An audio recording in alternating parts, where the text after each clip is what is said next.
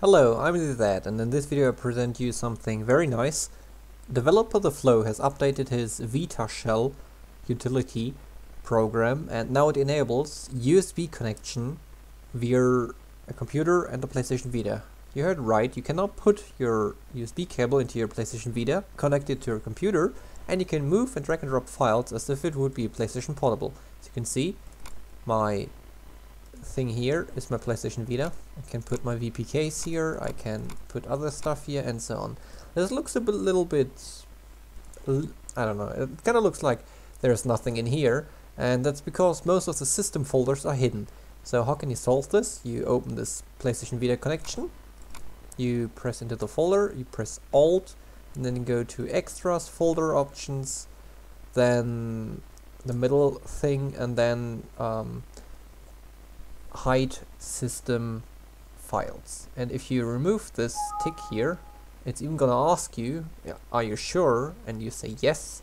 And if you do this, you can see all the other folders. And with other folders, I mean folders like PSP emulator or music or email or whatever. Like basically everything you could usually and previously only see via the FTP connection is now visible via the USB connection. So for example, you press and open the PSP emulator folder, then you have this folder structure, and as you can see, it's the PSP folder structure, like PSP, game, bloop, and then you have your games here.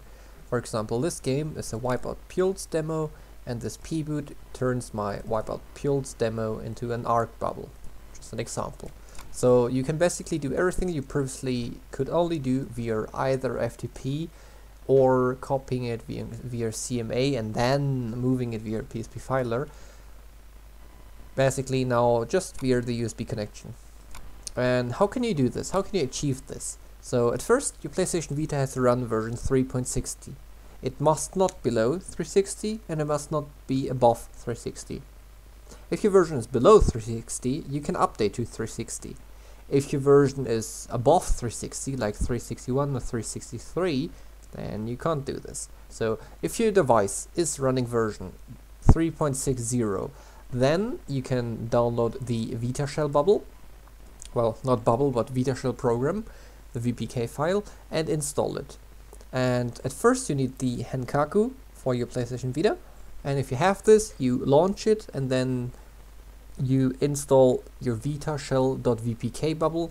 And if you are already running a VitaShell bubble on your PlayStation Vita, you just have to update it to version 1.50. And you can easily update it by just drag and dropping the old the new VPK onto the Vita and then pressing, well, installing it, and it's updated. Or you can go into the settings of your VitaShell. That is, you open the VitaShell bubble, press start, I think, and if you do press start, you can enable the auto update. And the automatic update for the VitaShell utility basically checks if there's an update available, and if there's one available, it's gonna automatically download it, install it, reboot, and then it's done. So how to connect via USB? You just open VitaShell and press the select button. So basically the previous method to invoke the FTP is now the method to invoke the USB connection. I do think you need to have CMA installed on your computer for the USB connection to work, due to requiring a driver. But otherwise, this should work fine.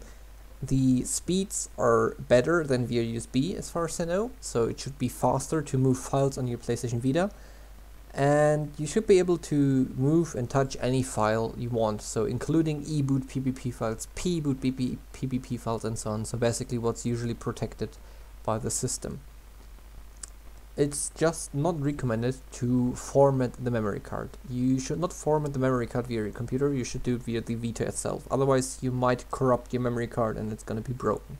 So be careful using this USB utility. It's pretty nice that you can do this. And I mean, for example, I can transfer some files. Do I have a big file here? VPK Adventure Time. Yeah, let's take this one. I can transfer this file onto the Vita. VitaShell copy. And you can see it's copying the file. It's not too slow. I mean, it's 6 MB. It should be better than the FTP connection. So it's pretty nice that you can just connect it via the USB connection, like with the PlayStation Portable. Just wanted to keep you up to date that this has been released. And if you're already running HENkaku, you can update your VPK, VitaShell VPK, and now use the USB connection. So once again, thanks to TheFlow for this awesome thing. I'm Zett, and see you soon.